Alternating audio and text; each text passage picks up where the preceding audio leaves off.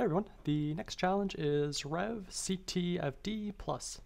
I don't know how many solves it had, but it was kind of an easy medium challenge. It was made by applet123. It says CTFD is too unsufferably slow. You know what? Because they use a SQL database that's bogged down by joins instead of a web scale database like MongoDB. MongoDB is web scale. You turn it on and it scales right up. You know what's more web scale though? Nothing. That's right. The throughput of dev null is off the charts. Behold ctfd+, the first database-less CTF platform.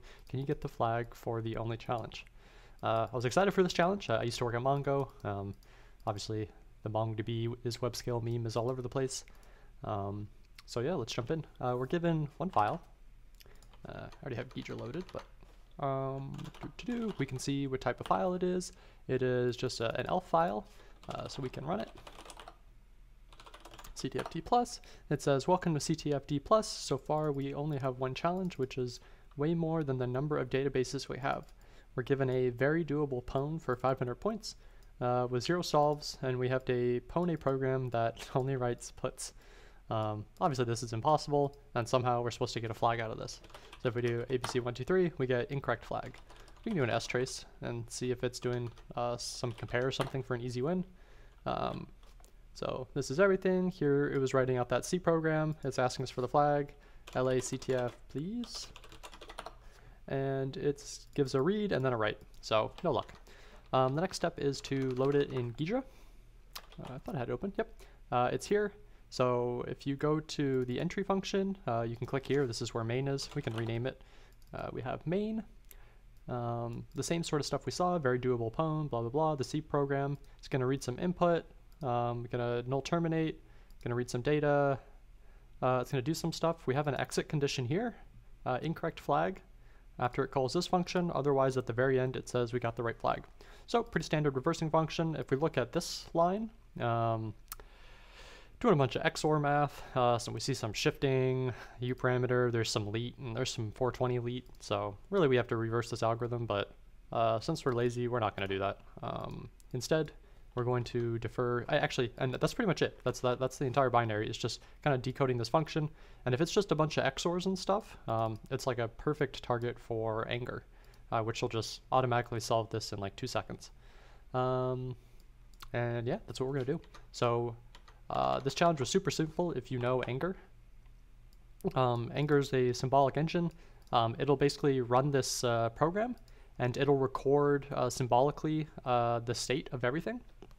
So instead of passing input, angr is going to pass this symbolic input and construct a bunch of math equations, and it's going to look for a possible way to get to a location we specify. So we're going to tell angr, hey, I want you to get to this line while avoiding this line and figure out the correct input that makes it true. It's absolute magic. Sometimes it doesn't always work, but when it does work, absolute magic. I love it. So this is the solve script. Thankfully, this is a very simple challenge for angr. So we're going to load the project. This is our CTFD binary. This is the base address, so we can specify where we want it to be loaded into angr's like virtual memory. The initial state, so we're just saying this is like kind of like an execution thread. I print out the initial state just to see what the address is, just to make sure everything aligns.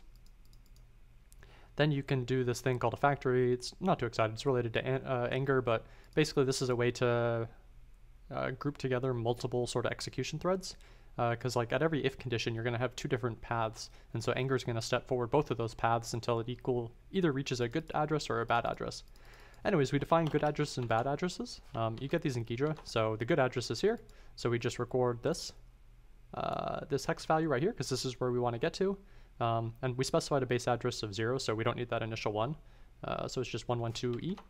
And then we need a 112E, and then the void address is 117. So if we get here, we know we're wrong, 1117. And then you just tell angr, hey, explore all the paths. It's automatically going to read in from standard in. And angr is just going to pass it a bunch of input, and it's just going to say explore all the paths until you're able to get to good. And that's it. So we do Python 3 solve. Angr can take a second. Like it's like virtually simulating all this stuff. It's making all those symbolic states, and then it's using Z3 under the hood. And it builds out those like complex math equations such that all those Ghidra lines that we saw will line up correctly. Yeah, I don't think it took more than a minute to solve it last time. But yeah, absolutely amazing. Cool. It was probably about a minute. And yeah, it just pops out the flag. So LACTF, maybe there is something to using 4dB. This could definitely be made faster. I didn't constrain the input. Like I could have seen how long the input is because it's using all of this as input, and there's stuff we could have done to speed it up, but it finished within a minute, so really not too bad. If you haven't used angr before, highly recommend checking it out and learning it. It usually solves at least 1 or 2 CTF problems, and it's just free points. Like I think I solved this challenge in like, I don't know, less than 3 minutes because I already have this template from somewhere else. I just insert the good address, the bad address, and then I let it run in the background, and then I take my flag and I submit it. So very useful tool to know. Anyways, thanks. See ya.